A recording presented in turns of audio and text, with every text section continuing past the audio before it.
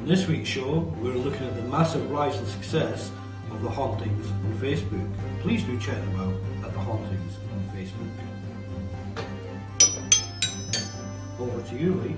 Yeah, so here I am at the village in Mansfield, and apparently the Hauntings guys are going to be filming their lone vigils inside this building that's going to be broadcast 9 o'clock on Sunday evening.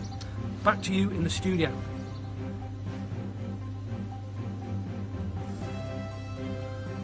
Well, as I say, with the massive rise and success of the Hauntings on Facebook, it's imperative that you hit the share button and you follow them. And of course, don't forget to go to the notifications and click the see it first so that you see them first.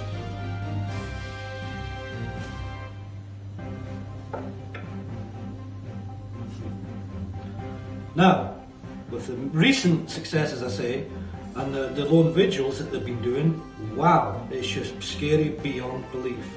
We're going to... Oh, sorry, I have to interrupt this broadcast and go straight back to Mr. Lee Roberts. And here we are at the village in Mansfield, where the Hauntings guys are going to be filming their lone vigils to be broadcast at 9 o'clock on Sunday evening.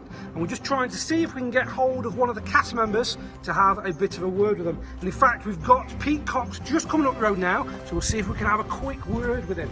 Hi, Pete Cox. Hey there, you get out of my way, I ain't got time for this. Can you give us a quick exclusive? Hey, how have you been preparing for I've been this?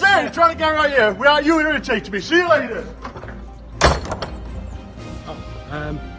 Right, back to you at the studio then, I think. Did anyone understand what you said?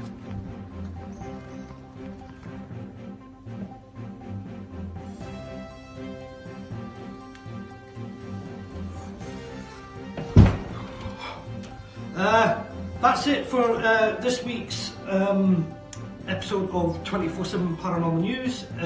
Until next time, viewers, ciao!